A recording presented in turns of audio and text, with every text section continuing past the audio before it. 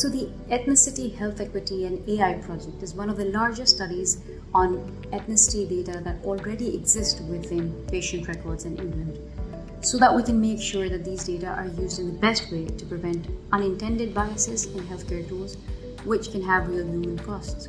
AI technology all depends on data, and rapid advances in AI have opened up the way for the creation of a huge range of new healthcare tools. But to ensure that these tools and technology do not introduce bias or exacerbate pre-existing inequities, medical research and technology must be based on data that are representative. It's almost a case of reverse engineering in a way, where to fix inequity via AI, we first have to get good data that is ethical, well-governed, fair, and that is representative of everyone. That means good data on intersectional risk factors like ethnicity and other social determinants of health. In this study, we use machine learning methods to explore available ethnicity data, how using these data better can help to tackle biases in healthcare tools and technologies, and how these tools can be tailored for different ethnicity groups.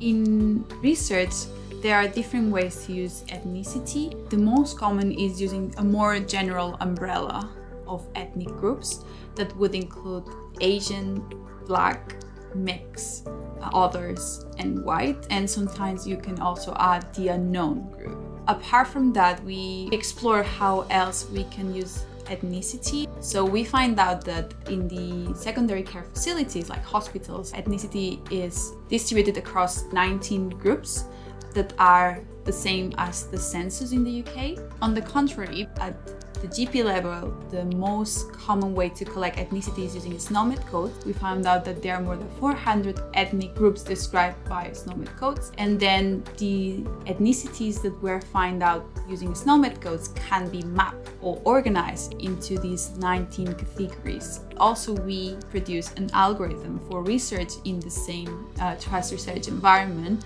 to use the most updated and reliable ethnicity for each of the patients.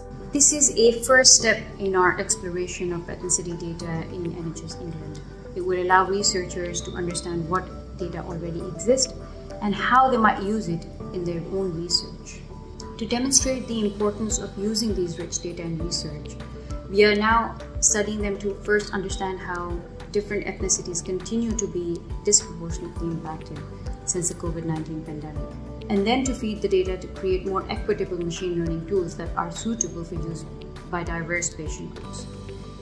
Better data from real-world settings can lead to better healthcare technologies and ultimately better healthcare for everyone.